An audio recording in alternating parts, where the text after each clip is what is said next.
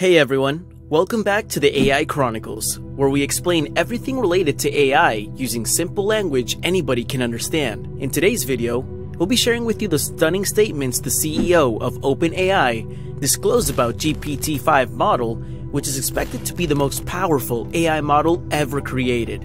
We'll also discuss the proposed OpenAI Academy and the outcome of the dialogues between Sam Altman and various world leaders, including Herzog and French President Emmanuel Macron. Since its inception in 2015, OpenAI has become one of the fastest growing research and deployment companies in the AI industry. The company's main goal is to build safe artificial general intelligence systems for the benefit of humanity. True to its promise, the startup has developed several useful AI tools over the years. This includes DALL-E, Whisper, Codex, and ChatGPT. DALL-E is an AI tool that creates realistic digital images and art from simple text prompts. Whisper, on the other hand, is a speech recognition AI model that converts spoken language into written texts, while Codex is a tool that allows programmers to convert natural human language to code. And of course, everyone knows ChatGPT, the groundbreaking AI tool for natural language processing that takes inputs from users and generates human-like responses. One thing that all of these tools share in common is that they're powered by the same large language model designed by OpenAI. Initially, they were powered by the Generative Pre-trained Transformer 3, popularly called GPT-3. Basically, GPT-3 is a neural network model that uses deep learning to generate human-like texts. Trained on 175 billion parameters, this incredible AI model came with a lot of features that stunned the entire world. But in a quest to improve its features, OpenAI recently launched an optimized version of ChatGPT that's powered by GPT-4. Unexpectedly, it blew our minds as well. Trained with 170 trillion parameters, GPT-4 is 1,000 times larger and 100 times more advanced than GPT-3. Parameters are data elements like variables and values that an AI model learns during the machine learning process.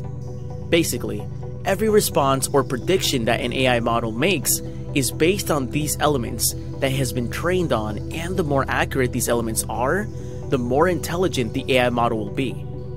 But just in case you're interested in learning more about parameters, we've got an exciting video that explains the features of the Microsoft Orca AI model and how it utilizes parameters to generate high-quality responses. You can find the link in the description below.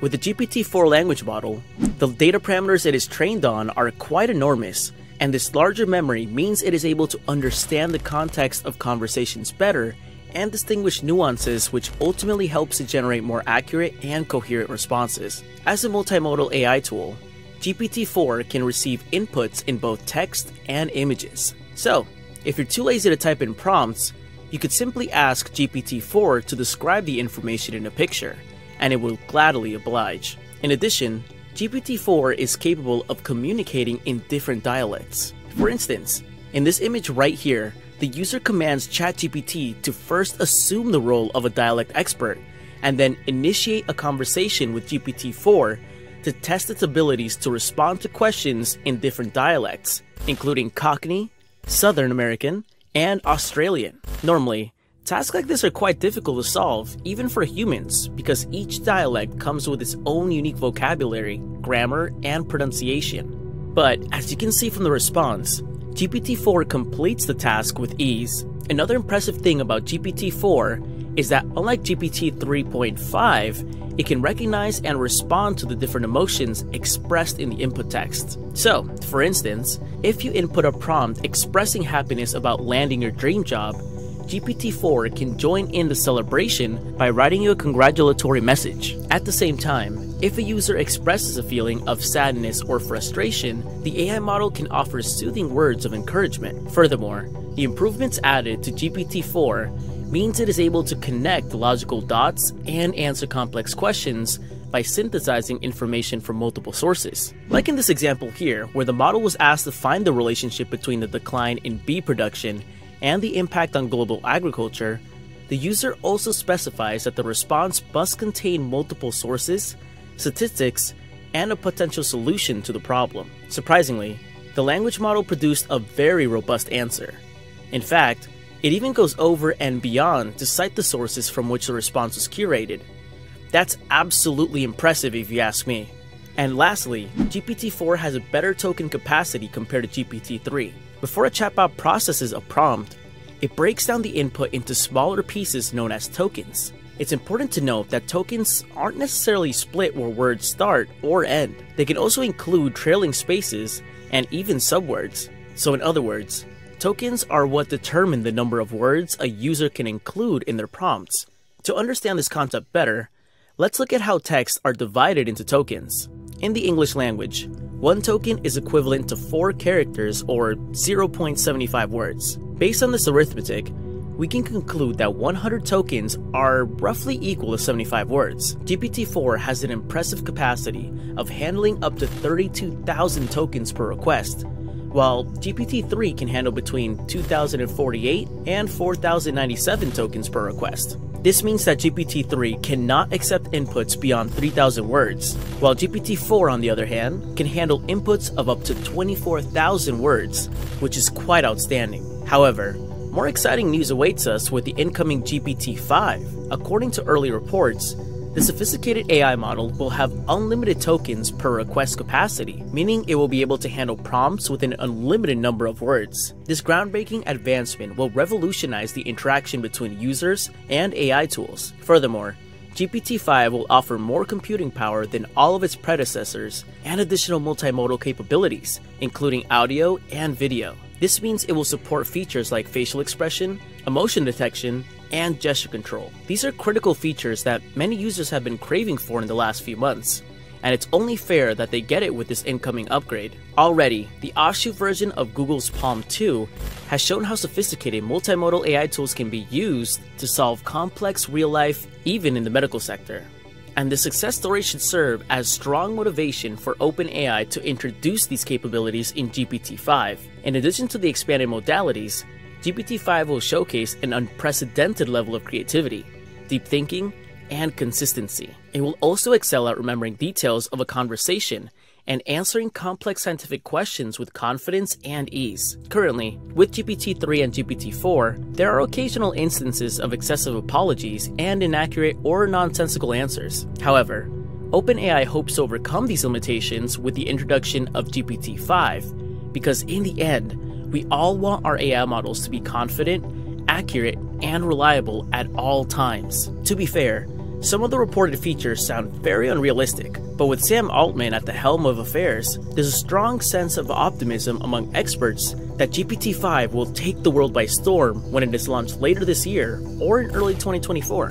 That extreme level of confidence that experts have in GPT-5 is fueled by the reputation of the personalities behind OpenAI. While Elon Musk is often hailed as the best tech innovator in the world, Sam Altman has made a case for himself in recent times. Interestingly, both Musk and Altman were among the brilliant minds that started the OpenAI project in 2015. But the Tesla and Twitter CEO left the board in 2018 after disagreement with other senior executives over his planned attempt to take over the business. And even though Musk claims to be the reason OpenAI exists... OpenAI, I mean, you seem somewhat frustrated with them. You were one of the big contributors early on.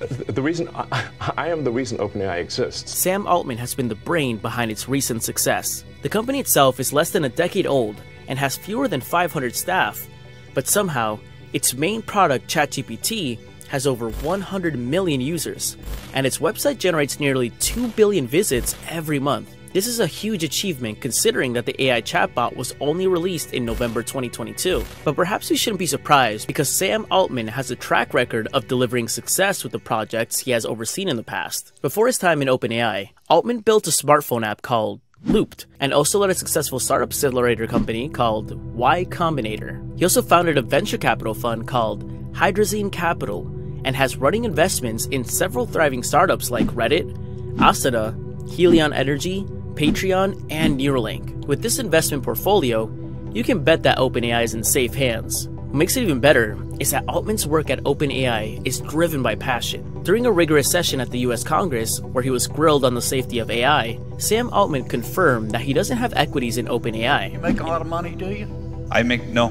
I paid enough for health insurance. I have no equity in OpenAI. Really? Yeah. That's interesting. You need a lawyer. I need a what? You need a lawyer or an agent. I'm doing this because I love it.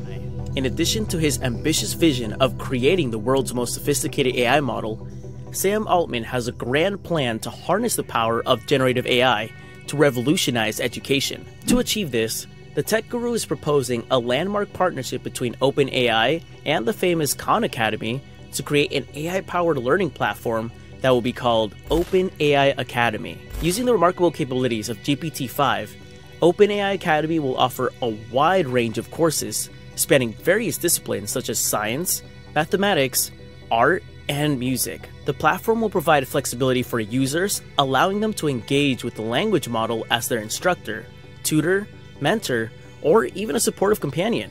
But it doesn't end there.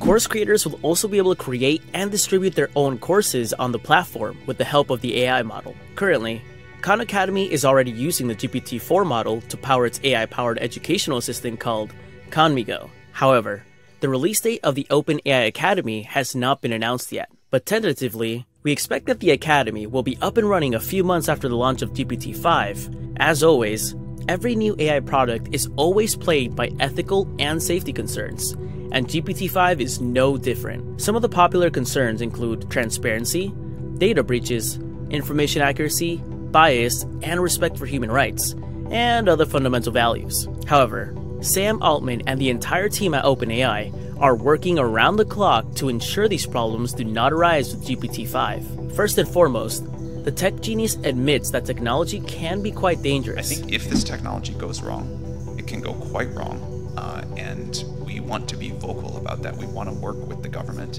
While acknowledging the dangers, Sam Altman emphasizes OpenAI's dedication to collaborating with the government to address these risks effectively. And even though it seems like the United States is keen to enforce strict regulations, European countries are actually one step ahead when it comes to formulating and implementing practical AI laws. For the United States, the focus tends to be more on the risk of AI becoming sentient and turning against humans. But European countries are proactively addressing immediate risks associated with AI products, such as misinformation, job loss, and data breaches. Most of these concerns were highlighted in the open letter on AI dangers signed by Elon Musk and many other industry leaders. Sam Altman also signed a one-sentence open letter released by the Center for AI Safety, which reads, "Mitigating the risk of extinction from AI should be a global priority alongside other societal scale risks such as pandemics and nuclear war. The EU, on its part, is acting swiftly to implement strong regulations to address these concerns. Through the proposed AI Act, the countries under the EU umbrella will be able to classify AI systems and products based on the various levels of risk they offer. Any AI tools that falls under the high-risk category will face stricter regulations, while those classified under the unacceptable risk category will be banned outrightly. Even AI tools that pose zero or minimal risk must inform users that they are interacting with an AI system, and all deepfake content must be labeled accordingly." In addition to his efforts behind the scenes, Sam Altman also embarked on a historic tour across Europe and beyond to discuss the benefits and risk of AI with several world leaders, including President of the State of Israel, Isaac Herzog, and President Emmanuel Macron of France. President Herzog showed huge praises on ChatGPT, saying that the software is wise indeed. However, he also emphasized that need to tackle the ethics and morality concerns around AI, and also to ensure that it is used for the benefit of humanity. Aside from President Macron and Isaac Herzog, Altman has also met with Indian Prime Minister Narendra Modi, South Korean President Yoon Suk-yeol, and other notable figures in Jordan, Qatar, and the United Arab Emirates. This highlights his commitment to transparency, even as he attempts to steer us into the next big AI revolution. Of course, there's a lot of competition from other big tech startups, especially Google and Microsoft, but judging by his reputation and the determination he has shown so far, we expect Sam Altman to pull this off in style. This is where we draw the curtain on today's video. If you've enjoyed it, please share this video, hit the like button, and subscribe to our channel for more interesting content like this one. And if you like this video, check out this one as well.